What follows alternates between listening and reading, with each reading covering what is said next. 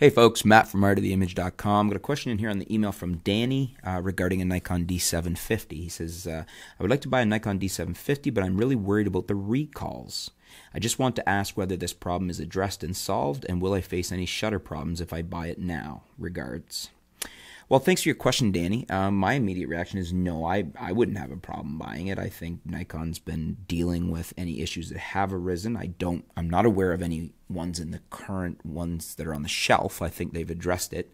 And if you did have a problem with it, I don't think you'll have an issue exchanging it. You could test for any of the problems once you get it. And if you do find your camera happens to have one, you could return it, especially if you buy it from somewhere like Amazon or B&H where you have a period of time to return it.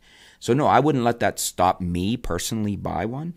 And I don't think there's any outstanding issues that haven't been addressed that would also, prevent me from buying one. That said, let's throw it out to our audience. Has any of you guys had problems with a D750? Has anything not been addressed? Have you bought a current one and it did have issues? Let us know. Let's help out Danny before he goes and makes this purchase. As I said, I don't think there is, but maybe I'm misinformed. Maybe there's something I've missed. Maybe you guys can fill us in. Let us know in the comments below about the D750. If you've had any issues, if you think there's reason, if you disagree with me that you shouldn't buy one, let me know in the comments below. Let's help out Danny. Thanks for your question, Danny. Stay tuned. We'll be back soon here at artoftheimage.com.